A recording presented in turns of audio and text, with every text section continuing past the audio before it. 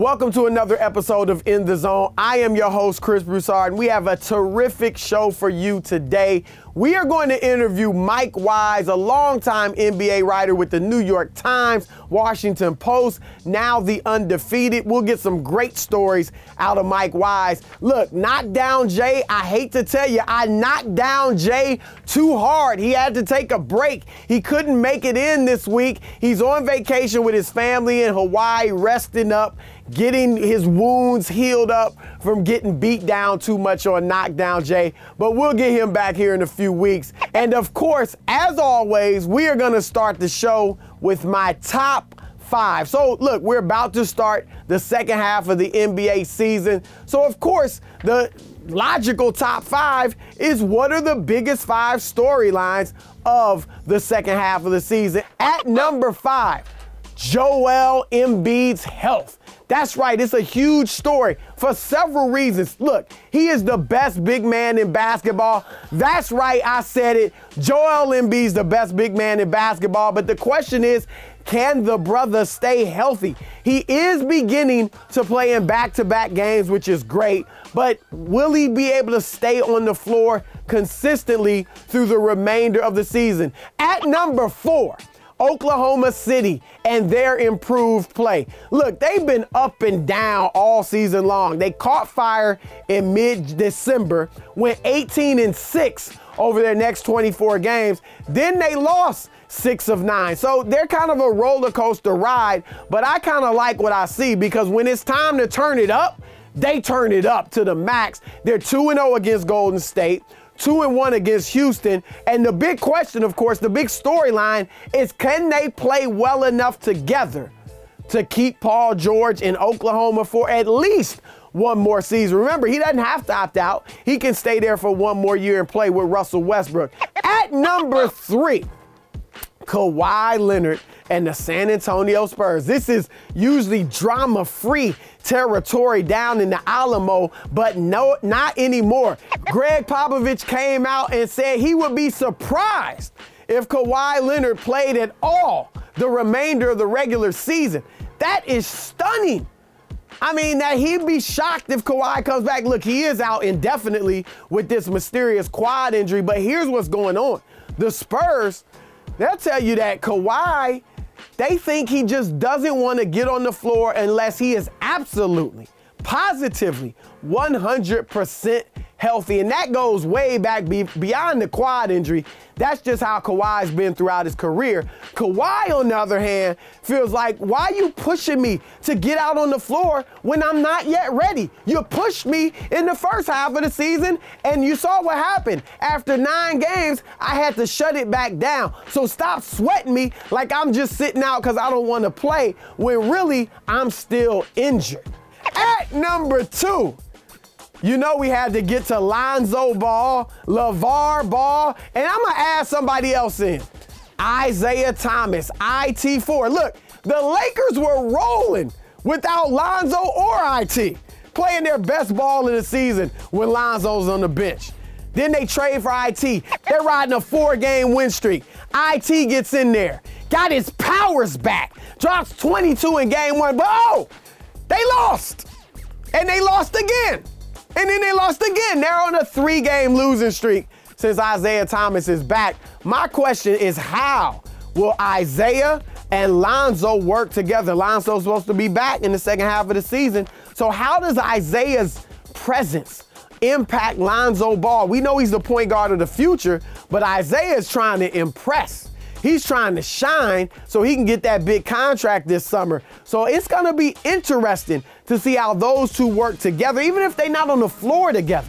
And number one, speaking of LeBron James, the Cleveland Cavaliers improvement. I love the trades that they made. I loved them even before they went out and beat Boston and Oklahoma City. But I love the fit of these new players that they have. So the question is, the number one storyline is, can they improve to the degree that they can challenge the Golden State Warriors? The question is not, will they win the East? I'm telling you, they will roll through the East. But can they challenge Golden State? Give them at least a tough 6-game series. And who knows? The Warriors are not looking like they used to look right now. Maybe the Cavs and LeBron can pull off the upset. If the Cavs do play well, do push Golden State, who knows, maybe upset Golden State. You would think LeBron James would just stay in Cleveland and try to keep winning in his hometown or his home region of Northeast Ohio. So keep an eye on the #1 storyline, the Cavaliers' improvement over these final 20-some-odd games. All right, guys, now look, did I miss anything? I hit you with 5. I threw out Hayward as well. You may have other stories, though, that you think we should keep an eye on in the second half of the NBA season. So tell them to me in the comments. Type them in there. We will look at them, and then you never know, we might address you on In the Zone. All right, here we are with a man that I go way back with, Mike Wise. We worked together at the New York Times, but we met in 1996 at the All-Star game in San Antonio. Yes, and you were at the Akron Beacon-Journal at the time. Covering the Cavaliers. And we forged a bond through basketball, actually playing basketball when I could, and I think Chris still does. But yeah, we had a nice game though, man. Thank you. I'm telling people, don't sleep on you. Yeah, no, a lot of people they consider it like McKeskey/Thon Bradley, and you have to go back for that reference. But yeah, we had some good competitive median games. I remember we met. I think it was Trinity College in San Antonio. Yes. I just happened. It was my first All-Star game, first year on the beat. I just happened to see a flyer that there's like a media run at Trinity College Saturday morning. I ain't know any media hardly. And I show up, and you, Sean Powell, who's now with NBA.com, was Matt Steinmetz, I'm sure he was there. Yeah, Curtis Bunn. Bunn, I never played with Bunn. Rick Tellender? Tellender I've played with, but he wasn't at that one. Bunn I heard would dunk. Bunn used to cover the Knicks for the he was dunking in games and stuff like that. Yeah. And Stephen A. would show up occasionally, too, and literally you would not see the ball for like, I'm talking 20 minutes. Can Stephen A. hoop? I played with him. I want to get your opinion. I mean, hoop is like that's a pejorative. I don't know what you would call that, what he does. He shoots. Look, if he plays in a real competitive game with guys who play D now, he could shoot a little bit. He could shoot a little bit, and, you know, but look, there was some guy from Washington, I don't even remember him. Tom Knott. Remember the guy? I heard of him. He had like bags under his eyes. He looked like basically he crawled out of a crypt. And this guy shut Stephen A. down, and it killed him. And Stephen A. was the greatest moment about Stephen A. was when Rick Tellender used a page of the Chicago Sun-Times to say who were the best media players. And Stephen A. made third team, Chris, and he shouted at him across the United Center media room, and everybody looked back at him and said, "You got third team because you don't pass." I remember that. Yeah. For people that don't, that was during the NBA Finals. 1998 or Rick Tellender, for the Chicago Sun-Times, writes a column. And he has a first team, second team, third team, all media, and pictures and everything. And to this moment, like nobody read that page except the media and their moms. Exactly. It's like, Mom, I'm 35. I'm in the paper for playing basketball against guys that can't, they measure their verticals with Metro cards. I mean, it was crazy. I think I cut it out and framed it. Me and you made first team. Yes, we did. Me, you, Kirkjian. Tim Kirkjian, yeah, I never played with him, but I heard he was really good. I didn't either. Cherry Bembry made second team only because Bucher was upset, Rick Bucher, because he made second team. Yeah, Bucher. Which was right. I think that was appropriate. He wasn't first team. Rick Bucher, if it was an exercise class, like an aerobicized class, he would have been first team. Yes, he runs like without a chicken without his head. You never know where he moves like Reggie Miller, but unfortunately he shot like Chris Dudley. So he was a marathoner. Yes. But no, I heard Tom Knott was tremendous. Yes. But yeah, those were good times, man. We go way back, had some knockdown, drag out games. And you have covered, when did you start covering the NBA? I want to say 94. I mean, I had done it as a backup beat writer at this paper that went out of business in Sacramento, the Sacramento Union. And it was we had this guy. His name was Don Drysdale, no relation to the pitcher, but he was a great beat writer. And he like let me tag along with him, and I would get to do sidebars at the games at Arco Arena, and I was like, I want to do this. And paper went out of business, got a job copy editing at the San Jose Mercury News, and then talked my way into the New York Times and covering the New Jersey Nets. Wow. So it was that was sort of. When I went to New York in '94, it was like not only a professional validation, but it was like a personal validation. Like, look at you, homecoming queen. Look at me now. I got a Times job. That was our New York Times. Then you moved on eventually to the Washington Post. Yeah, they offered me a column in 2004. I worked there for 11 years, and it's like I think it was my favorite place in terms of just finding my voice and being able to say what I wanted to say. And then I took a job with ESPN's Undefeated in 2015. Okay. So yeah, I've been there for 3 years. So '94, you start covering the NBA. You were there for the Michael Jordan's, some of his greatest years. Yeah, it was amazing. I was spoiled. And playing the Knicks, playing against those Knicks teams. Yep. I was there for the 55-point night. Oh, but when he came back, that's right, his second retirement. So I'm going to ask you, because the big debate is always who's better, LeBron or Jordan. You've seen both up close. What's your take? If LeBron stopped his career today, I would have to put Michael Jordan #1. Okay. If LeBron James plays 5 more years and wins 1 or 2 more titles, I don't think there's a question who's #1. With the longevity, with he probably will play 4 or 5 more years at a high level. And I'm not going to, look. Michael always talked about the love of the game. Yeah. Okay, the love of the game to me is never retiring to go play baseball. I mean, I understand you were exhausted. I know the media demands were incredible. The love of the game, LeBron James has shown just as much or more love of the game as Michael Jordan. And I love Michael Jordan. Michael Jordan will always be in most players' hearts, most people's hearts who saw him the greatest player because of his dynamic way he played. And he was powerful, but he was graceful. And in a weird way, I think LeBron James, I don't know if you agree with me this, Chris, I think LeBron James is handicapped a little because he's so big and strong. It's like he's not as graceful. Yeah, like it's just a big bull going to the rim and it's dunking and he's not as graceful, and yet he's a better playmaker. He's a better passer. He's not a better defender, but he's a very good defender. And one of the best in the league. And so I look at LeBron James as, I mean, when he said make room on Mount Rushmore, to me he's already there. Yeah, I have him the second best ever behind Jordan. I believe, I'm with you. I believe in. And then, you could, if you wanted to go centers, Kareem, Russell. If you wanted to go guards, you could go, Bird. I'm sorry, forwards, you go Bird.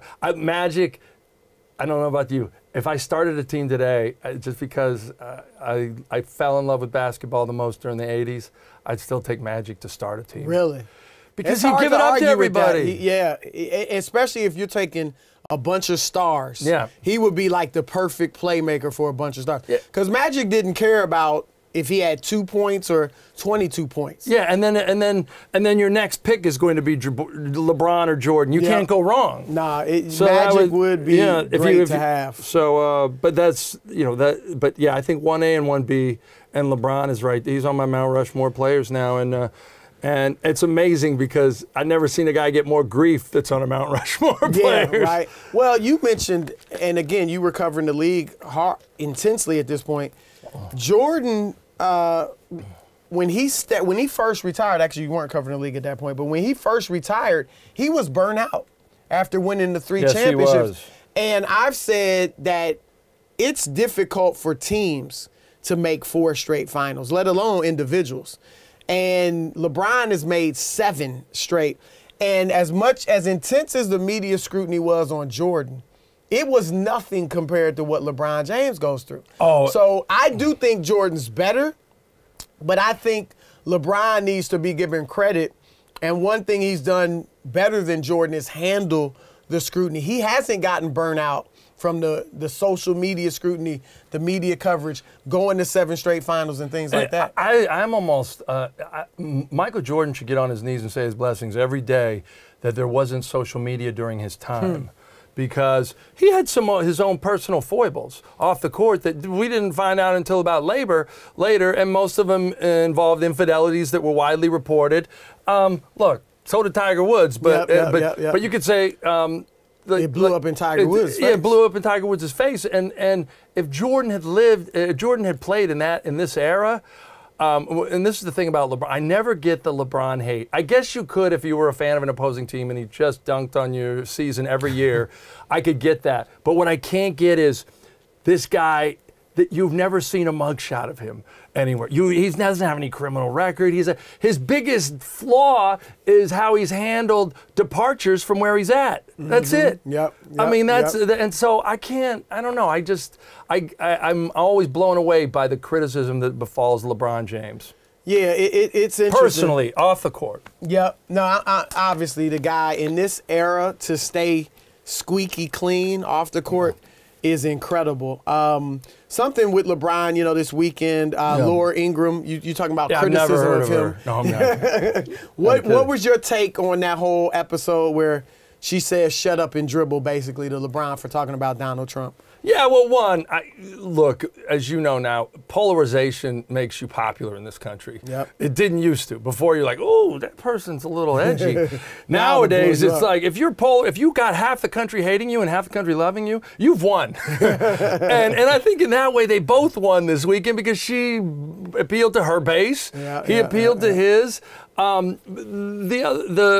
sad part of it to me is, and the hypocritical part of it to me on her platform is,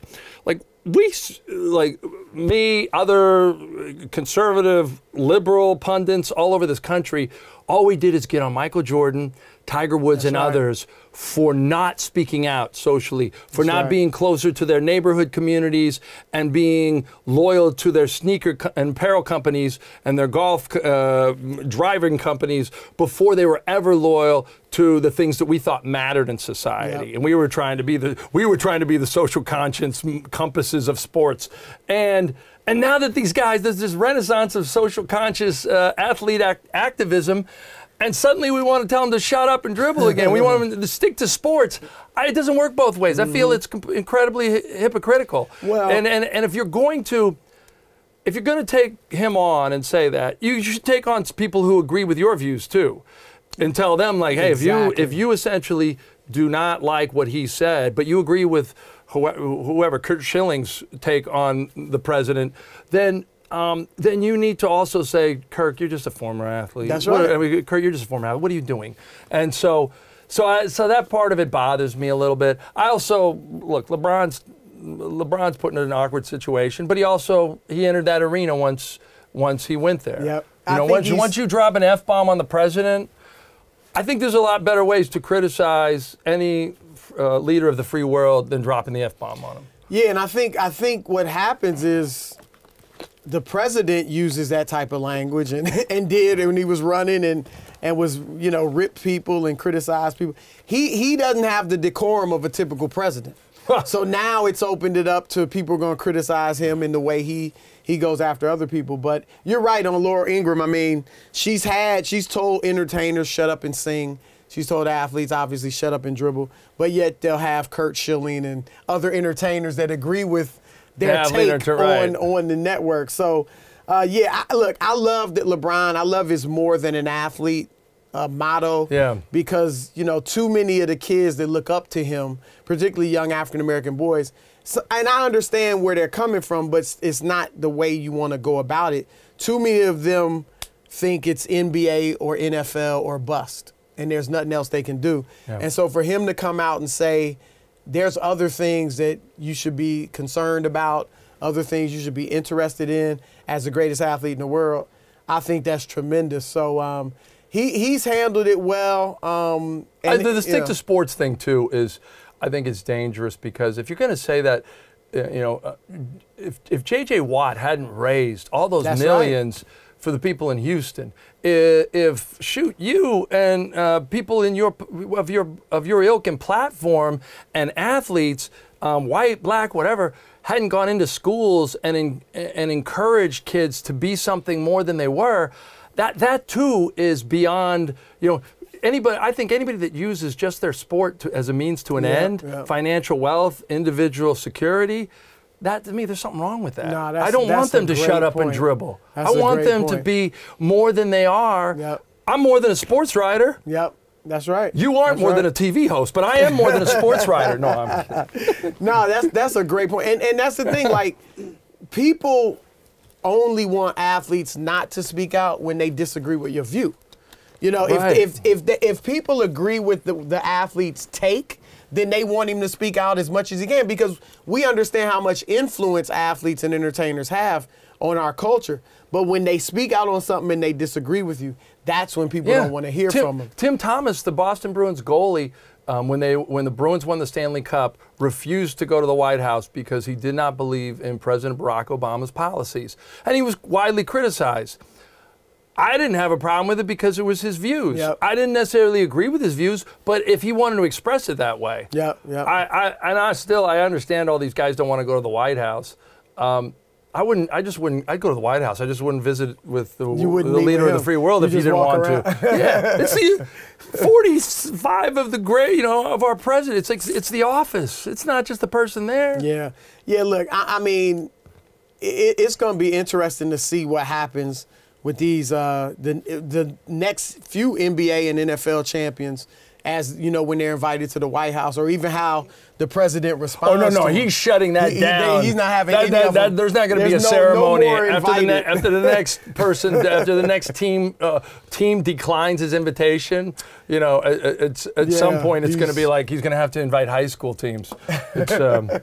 Now you also, when you covered the Knicks, you covered the New York Knicks for New York Times when Jeff Van Gundy was coaching. Yeah, that was like I'm carbon dated from that already. Right, it was like so long ago. It was when the Knicks were good. That's what I was going to say. Like, you covered the Knicks when they were the last time they were contenders. Yeah. What do you think is wrong with this franchise? Why can't they become a good team anymore? Yeah, well, I don't want to go all Colin on you because he has some long metaphors, but he always works the story around to something really funny. Yeah. But I'm telling you, like, there was one time in my life when I wasn't married, and I was kind of like, I have dated some really bad women, and what is wrong with them? And my friend told me one day, well, of these 15 bad relationships, do you know that there's a common denominator? And yes, it was me. I was the problem. Jim Dolan is the problem with the New York Knicks. He stained the reputations of Phil Jackson. Phil Jackson was the greatest coach in the history. Phil Jackson could have gone to heaven and basically, laughed at Red Auerbach. And now he's like, he worked for the Knicks, and now he's like tainted goods. You go to work for the Knicks, you go to work or play for the Isaiah Thomas. Look. Larry Brown. Larry Brown's tainted. Lenny Wilkins. Yes. Legends have gone to the Garden and crumbled. Yes. No question about it. And so, James Dolan, I just feel like if you got a toxic top-down management, and that management is afraid of whatever, a fear of how something looks in the media, and you don't have confidence to sort of delegate to one person and say, this is how we're going to run things. And it's a Shark Tank, and it's been a Shark Tank up there for a while. It's not just bad luck at this point. I've seen the same thing with Washington and its NFL owner, Dan Snyder. There is a common denominator that team has not been back to a conference championship game since 1992. It's him. Is it owners? Owners and the people you put on top to run the thing. I was going to ask you, for fans and listeners that might say, well, how can the owner ruin the franchise? Is it owners being too hands-on and getting too involved and not just hiring good football and basketball people and letting them do their job? They always want to be involved? Yeah, I think that's part of it, Chris. I also think that, when a former boss of ours, Neil Amdur, went out and hired you, he had people from the Boston Globe and the Miami Herald and the LA Times knocking on his doorstep to hire an NBA writer for the New York Times. He saw something in you at the Akron Beacon Journal. You weren't the exotic candidate from abroad. You were in Ohio. and he saw your stories. He brought you in and he said, Broussard gets the game more than this guy. Like, yeah, he's in Akron, but I'm going to bring him to New York because So I think there's something to be said for identifying a young candidate that isn't the sexy, moxie candidate from abroad that's not Phil Jackson or not Larry Brown. Like, go take a chance on a David Blatt and make him become a Hall of Famer. Eric Spoelstra. Eric Spoelstra is going to go into the Hall of Fame one day. Whatever you think about Eric Spoelstra, he will go into the Hall of Fame one day because, not because he worked for Pat Riley, because Pat Riley said, go coach, go show me what you can do. And so at some point, and that goes the same for a GM too. This Kobe Altman guy, I met him. He just made. He was impressive. Dan Gilbert said, "I don't want to lose LeBron James. Please do something." Kobe Altman looks like pretty. I would if the Cleveland Cavaliers win the title, if they even get back to the finals, he's my GM of the year. Yeah, that's a great call. He went from the worst GM. Even if they don't win it. Yeah, he went from the worst GM to the greatest GM. Well, speaking of that, what do you think? LeBron, look, none of us know what I didn't even answer the question, by the way. Sorry about well, that. you talked about the Knicks. You said the problem is the ownership. Yeah, I just think, what I guess my roundabout point is, it's okay to hire someone that isn't famous. Yeah. If the most famous person is carrying the clipboard on within your organization, or it's the owner, if that's the most famous person in your organization, you don't have a good franchise. The most famous person has to be the player on the court. That's right. That's right. So that's so. Look, LeBron, you mentioned Cavs getting to the finals. What do you think? None of us know what he's going to do this summer. What would you advise him to do if he came to you and said, "What should I do?" Let's say they get to the finals and lose to the Warriors in a competitive 6-game series. Yes. What would you think? A competitive 6-game series? Yeah, like one that so makes you don't think feel maybe they might be able to beat them. You don't feel next like year. at the end of last year. Exactly. And you got knocked. Much more competitive than last much year. competitive Where you look at it and say, you know what, with some growth, you're there. They're right there. I mean, and I can tell you what he's not going to do based on the people I've talked to, and you probably talk to the same people. LeBron James is, and I told Colin this too, LeBron James is not going to a team that he needs to recruit talent to. Yep. He's not going to any at this point in his career, he's not doing the Miami thing. He's going to a ready-made team that can get him over the Golden State Warriors, that he believes can get him within a year, 2 years max, because he knows his time is fleeting. Other than the Houston Rockets, I don't see that team in the Western Conference right now. Now, you could say if you're the Lakers and you put Paul George there and you put maybe you make it okay for him, but LeBron James is not pulling that deal. He's not putting that deal together. If LeBron and Paul went there, how good would they be next year, the Lakers? They wouldn't beat the Warriors. They'd be very good. I don't think they'd beat the Warriors. That's just me. Lonzo Ball in 3 years, I think they beat the Warriors. Oh, so you like Lonzo Ball? I love Lonzo Ball. Really? So he puts that pass on people's fingertips.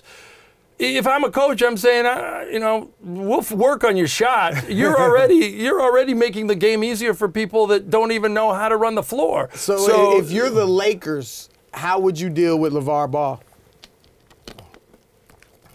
God. Is that a problem, or you just ignore it? Whoa. We went from LeBron to Lavar Ball real quick. I was talking to someone who the Lakers have called this weekend, to ask how should we deal with Lavar Ball. Really? And they told him, this person told him, just ignore him.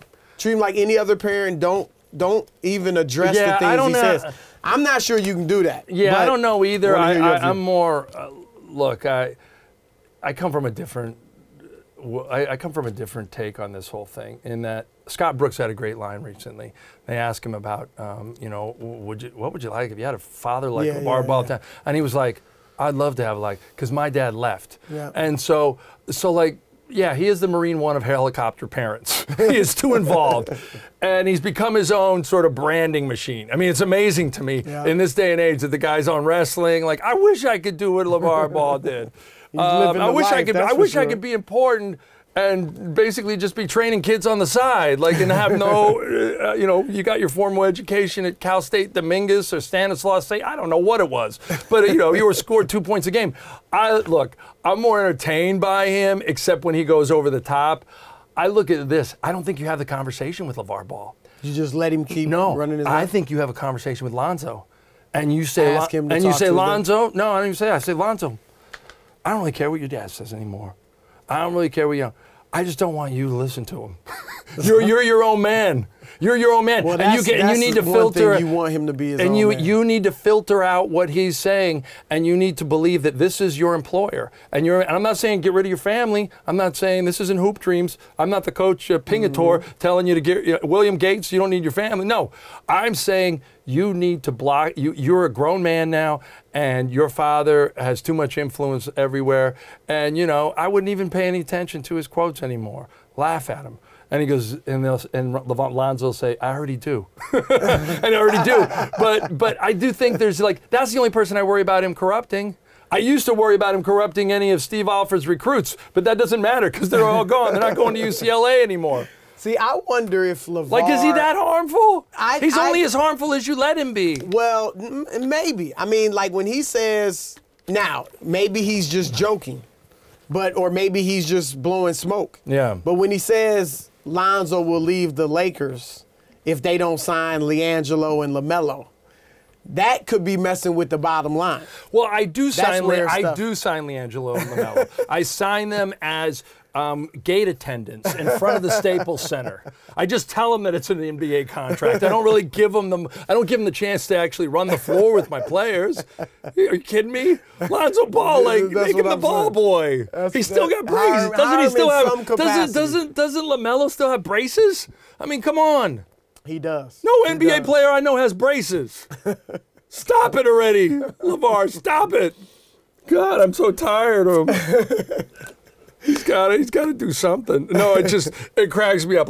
Do you think even Jeannie Buss, she's back there going, God, how are we going to fit LaMelo and LiAngelo under the cap? It's going to be tough if we're going to get Paul George. I mean, come on. They're not. No dad is telling him. My dad, rest his soul. If I wished he had the power to just say, you need to sign Mike Wise. He sucks, but you need to sign him. Come on. They're going to listen to that guy. What do you think about Adam Silver's brought up? We've been talking about the playoffs and the Cavs getting there. Adam Silver brought up changing the format. Top 8 teams in each conference still, but you would seed them 1 through 16. So, for instance, I don't know, who's the 8th seed in the East right now? The number 1 seed is Houston. So Houston would play whoever the 8th seed is in the East, not the West. What do you think about that? That's a 4-game series. I got a better idea. Why don't you just contract the Eastern Conference and take 2 of the teams and put them in the West? Because the Eastern Conference doesn't matter. It hasn't mattered in a while. Cleveland is the only thing that makes the Eastern Conference matter. Now, Boston, yes, they're interesting. But they haven't got to a. I'd like to see them with a healthy Gordon Hayward. I predicted the Wizards would go to the finals at the first of this season, and that's because you predicted Washington would beat Cleveland. Yes, I did. Yes, I did. I predicted Washington would beat Cleveland. Wow! And I did it because I'm an abject homer, and I don't know, and I'm from. I've lived in the D.C. area for 14 years, and I'm just tired. And the Wizards haven't won anything. So since you wrote a column. Did you write a column? No, but I did go on ESPN.com. I was the only person that put the Wizards in there, and they were all making fun of me. You really believed it? Or you just were... I just thought it was wide open. Different. I thought Isaiah Thomas... So you thought Cleveland had really fallen off, obviously. Well, and I thought that Isaiah Thomas was going to be hurt for a lot of the season. I did think he'd fit in better, and I just thought that the Kyrie thing was really going to hurt him, and I didn't think Boston or Cleveland was going to develop the chemistry they needed within a year to get back to the finals with their roster changes. And I based it on, I know it was wasn't that bright, but I based it on that Miami team that LeBron went to in 2011. They were a year away from getting over the getting to the NBA Finals when they got beat by Dallas, which they shouldn't have. I mean, but they were a year away, and once they got there, it was lights out. They won 2, they lost 1, So I thought that it would take them a little longer. I don't think that anymore. To your original question about 1 through 16, the couple reasons I don't like this idea. One, Adam Silver got that idea from Bill Simmons. Bill Simmons would have to get royalties. Bill Simmons is richer than any sports writer in America. That's the truth. He needs to start a fund for sports writers at this point. And secondly, but in all sincerity, I think the biggest problem with the NBA playoffs, Chris, and I don't know if you agree with me, is the stars, the best players, I like to see them late into May and June, or Healthy. as far as you can. And their teams, too. When Russell Westbrook and the Thunder were knocked out, I was denied of the most exciting, dynamic player of the last year that had won the MVP. And he went from going, whatever it was, 6 or 7 games with the Warriors when he had KD on his team, to 5 games, or whatever it was when they got knocked out against 4 or 5, I guess. And then so Houston. Yeah, and I was just kind of wait a minute. So to me, I don't worry. If you're going to go 1 through 16, you're going to completely delegitimize the idea of the Eastern and Western Conference. And the travel thing is one thing, but there's a reason you have the geography you do, because these teams are in the East, these teams are in the West. If you're going to just say there is no champion of the East and West anymore, and you're just going to take the 16 best teams, you might as well just take the conference affiliations off of them. You would have to get rid of the conferences. Yeah. Which, I do like the idea of 1 through 16. Even with the travel? Yeah. So let's say Orlando had to play Portland. Orlando played Portland in the first round. You could spread it. And you're a beat writer covering that thing, and it's a 2-2, 1-1-1 series. Yeah. I'd be fine with it. Your paper wouldn't send you. They're hurting in their media coverage. A lot of papers aren't sending people anyway. Yeah, that's true. That's right. But I look, you could spread this playoffs out a little bit longer. You already get 2 games, 2 days in a lot of these series between games. And, they're flying charter flights, and we wouldn't be. The media wouldn't be, but they would be. And your point, though, is well taken, because the league obviously does want the newspapers at these games. And so that's something they do consider. And the digital sites and the guys who do their own handheld now. I mean, I'm competing against guys who essentially got these little cameras that they handhold now. Yeah. Guys like 16, didn't even go to J school. He's breaking some story that my boss is calling me about. Going, why didn't you have what Billy Johnson had from? Billy Johnson's 15. He didn't know what news is. He just recorded LeBron James yelling profanity at Dr. Laura. Oh, God. But I do agree with it. I could get rid of the conferences, even out the schedule. So you basically have each team playing. Most teams you'd play 3 times, but some you'd only play twice.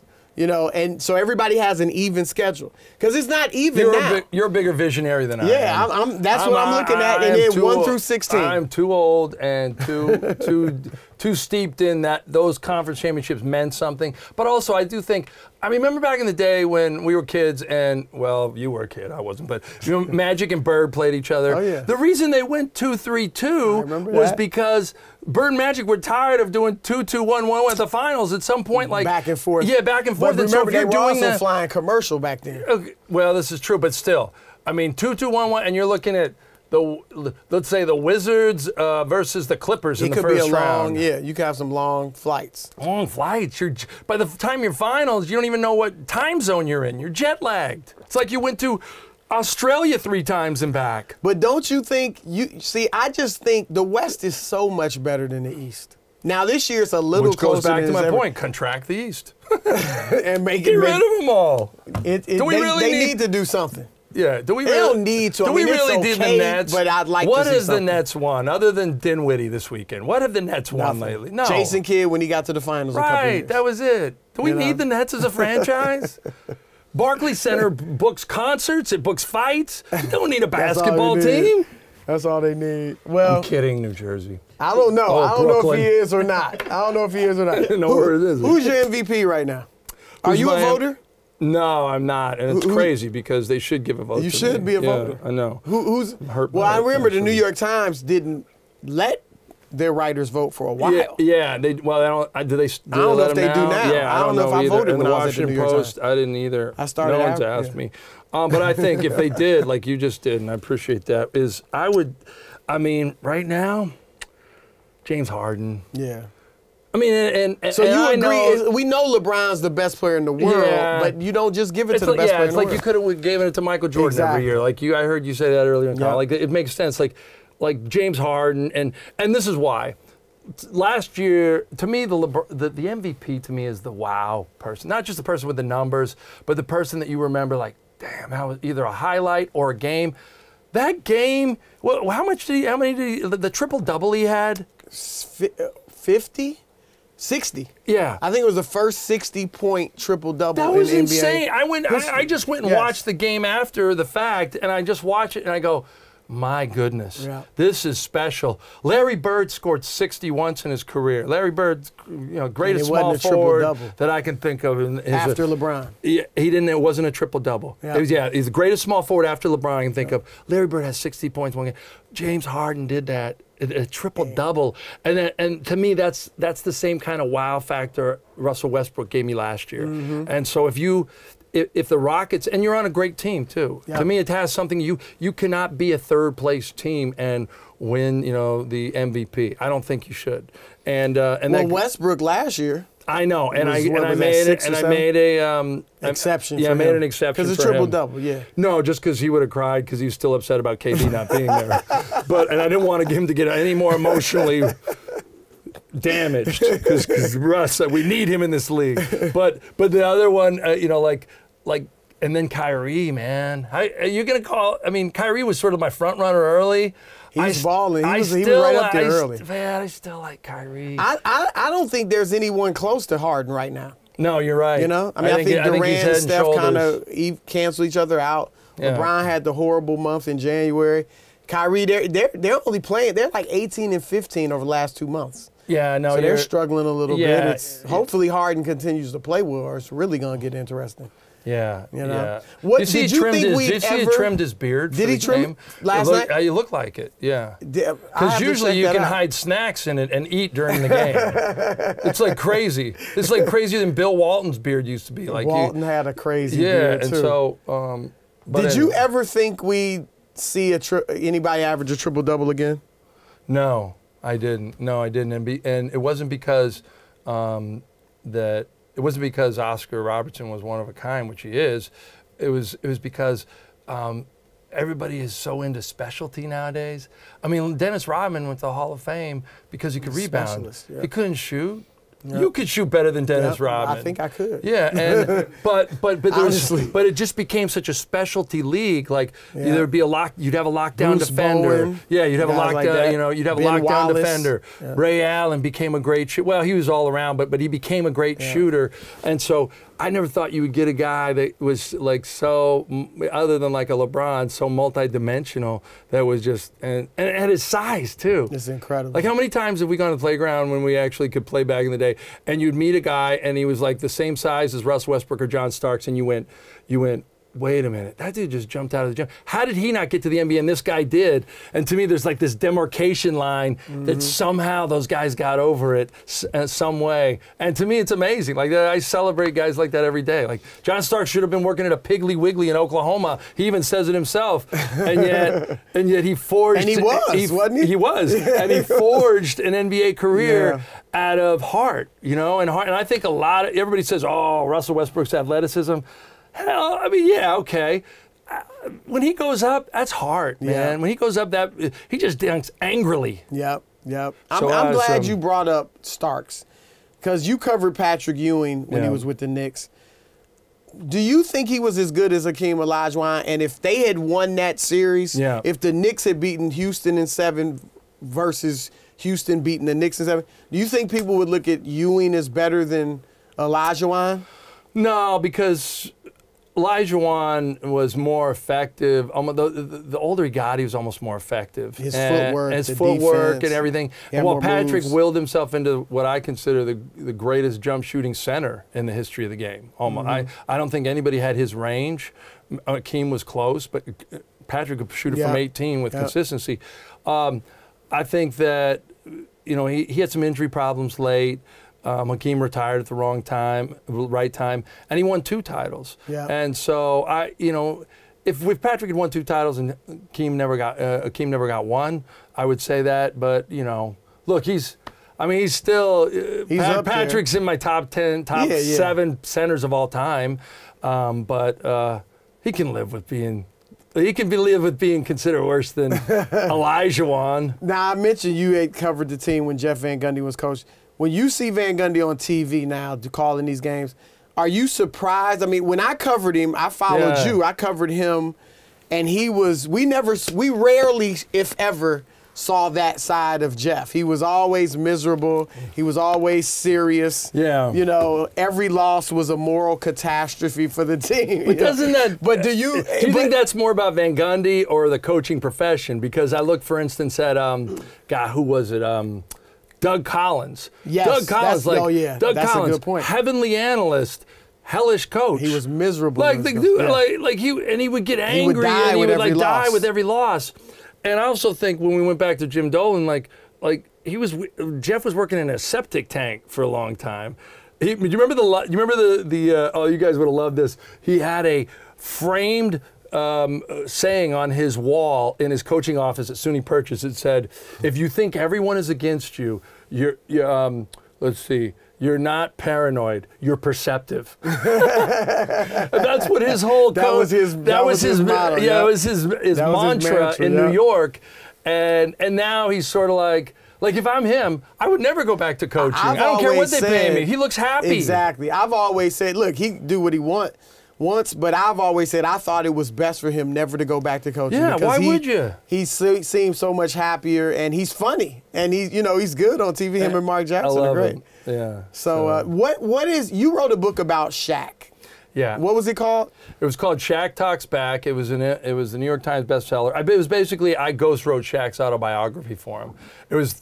I could write a book about the 10 days I spent with Shaquille O'Neal in 2000 in Orlando. I mean, stuff you would laugh your butt off. It would never got in the book. I was gonna say, tell us something that would shock us or we don't know about Shaq. Oh, well, just the whole. That you can tell. Well, you know he's a hunter, right? Yes. And, somewhat.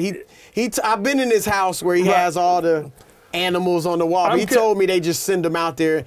It's basically like, it's not real hunting, right? No, it's real hunting. He went. Look at this. The last day of the book, he goes, yo, bro, and he goes, I go, yeah, what's up, Shaquille? And he goes, I want to celebrate the end of the book, you doing all the interviews. I'm going, oh, that's great. And he goes, and I just hear this, boo, boo, boo, boo, boo, boo. A chopper lands on his front lawn, and some guy that is a Vietnam tail gunner comes out and he goes, hey, Shaq, come on in. And Shaquille O'Neal and his friends get all these guns. I mean, he's got these full-on guns. And they go to some private hunting lodge in Frostproof, Florida, where it was out in the sticks. And, first of all, I got to sit in the back of the helicopter, and Shaq is like, oh, I don't got enough room, bro. And he throws his legs over me, and I'm just like this in the back of the helicopter. And then he puts on the headphones, and while we're going along the Everglades, he starts doing the theme from Magnum P.I. like just a big kid. And then we get out of the helicopter, and this guy, I swear to God, I don't know what the guy's name was, but he's got all camo on. He's got, am I allowed to swear on this? Or no? Yeah, they'll beep it out. All right. And he goes at one point, and he gets out, and there's only white people at this thing, right? There's only white people with camouflage. And and the hunting lodge guy looks at him and goes, Shaq, you a biggin', son. And then all of a sudden, we went from there, and we walk in, and Shaquille looks at the wall, and all the guys who got the pictures, trophy pictures of their kill up, he goes, look at this. He goes, I'm the only brother here, ever. And then there's one point where he actually goes out and shoots this rare caribou deer. And I'm not a hunter. I like to go fishing, and I'm kind of a little squeamish, and he goes, come on out with me. And he literally from a high power, from a long ways away, hits this deer. Really? And I will give him this. The whole hunting lodge, they give any animals that aren't taken, they basically give the animals, and they're used as food for grow your own charities and stuff. But either way, he hits this, and it's not dead. And the hunting guy gets out of the Jeep, and he's like, Shaq, I'll get him for you. Don't worry, put him out of misery. And all of a sudden, you remember the scene in Matrix where Keanu Reeves goes, sir, do you have any metal on? And he's just got 18 guns strapped. That. Shaq takes off his vest, and he goes, I got it. And he's got all these guns. Did that. Yeah, and he's got all these guns he's like Keanu Reeves in the Matrix. And he takes out this huge gold gun, and it's, whatever, a Desert Eagle or something. And the guy looks at it and he goes, Shaq, that's a homeboy special, boy. Like, and Shaq, like, he didn't care that they were rednecks. He had fun with them, and you know, and then he came up with some screenplay where, hey, write up a screenplay where some guy gets kidnapped, and he's the son of a military guy, and then he tricks out one of these Jeeps with rims, and they got music, and they go, wait, who did we kidnap? Oh no! And I go, Shaq, it's been done. It's called Rambo, okay? You know, but it was, you couldn't make it up. The whole, that's great. He still gives me a hard time too. That he didn't want to go hunting. He just wanted to go fishing. Let me ask you this: Shaq and Kobe, the Shaq Kobe Lakers, against today's Golden State Warriors, who wins? Gosh, if they played with those rules, the Shaq Kobe Lakers, that inside-outside game was so debilitating. Who would guard Shaq? Well, there's no way. I mean, you could say who would guard Steph, who would guard, but this game that Steph has created, and I really do think this launch from the parking lot, you know, I'm open when I leave the womb. I mean, it's amazing to me, but that wasn't the game then. No. If you played this stop and pop game, I probably like Steph. I mean, I really think it's. I mean, people always say it's really two different games. Yeah, I think it's predicated on how that game is officiated, how that game is played. If Shaquille O'Neal could emasculate Dikembe Mutombo like he did in the 2001 NBA Finals, how could you possibly stop that? You're looking at the weirdest thing I saw last year was, and this I think it was during the NBA Finals and Conference Finals. Stephen Curry was going down the court on the left side, and Kevin Durant was ahead of the pack. Chris, he had a layup. This is basketball 101. You give it to the man with a dunk or a layup. Steph Curry pulled up from 3, and Kevin Durant was like, yeah, we got 3 instead of 2. That never happened in our lifetime. Yeah. It was like it was like a new world of thinking about basketball, and the fact that 3-pointer from 25 feet away became automatic to Steph Curry, and he in a groove, and that was more important than Kevin Durant scoring a layup underneath. To me, it said, wow, this is a different game we're playing now. No, I mean, I can't tell you how many times I see a Tristan Thompson or Zaza Pachulia, somebody either get a rebound or a pass, and they're right there under the basket, and they kick it out to somebody for a three-point shot. I'm like, look, I understand you aren't the greatest offensive scorer, but you can lay the ball up, and they kick it out for a 3. Yeah, it's a different world. It's almost like they're going by the sabermetrics of the whole thing. Like, I had 3 for 2 every time, and if we got a good 3-point shooter out there, let's give it to him. And it blows me away every time because it messes with my mind. Like they've legislated the big man out of the game almost. Yeah. They basically said, you know, can you imagine like a Benoit Benjamin? He wouldn't even get in the G League now. There's no way. You have to be great to be. And you're right. And a Shaq, though, see, most of the big men can't punish you enough. Right. Where you have to say, you know what, even though they're only scoring 2, it's still too much, even though we're getting 3. Shaq could do that. Yes. And that's the difference. Yeah. Mike Wise, great job, man. Great story. I thought this was going to be like a 5-minute podcast. I told my life story. No, that was awesome. My man, Mike Wise, New York Times, Washington Post, the Undefeated. Great journalist. Glad we had you in the zone. It's great to see you doing so well, and I know your family. I know your life, and I'll say my girls are in college now. It's crazy, yeah. I'll just tell you what Muhammad Ali once said to Cosell. I like your show, I like your style, but please don't call me for a while. Thank you, Chris. We'll sign off on that note.